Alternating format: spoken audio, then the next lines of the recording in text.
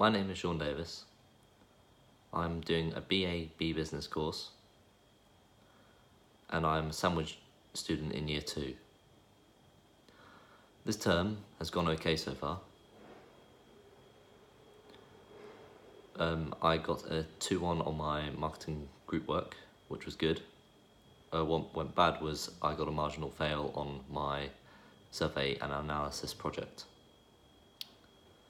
Next term, I will attend more seminars and lectures and make sure I start my projects a lot earlier than what I usually do. My PDP targets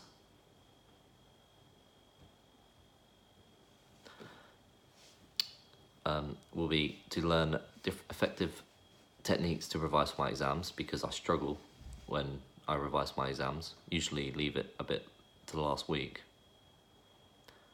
I need more skills on my CV, which is severely lacking, in order to apply for placements. I will try to take part in the interclub for Thai boxing, because I enjoy the sport.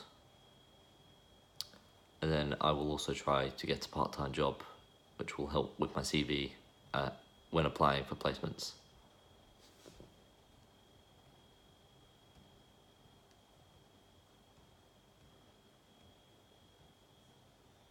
In terms of CPD, I have done some part-time work.